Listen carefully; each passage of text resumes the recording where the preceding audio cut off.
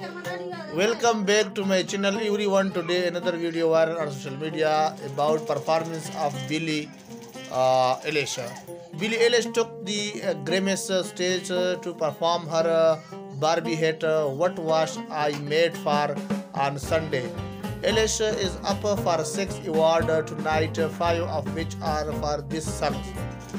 The singer-songwriter was joined by her brother Fines on the piano for her performance.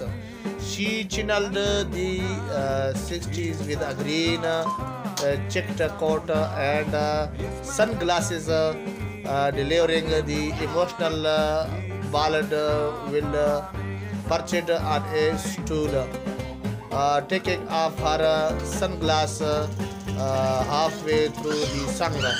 Thanks for watching my video.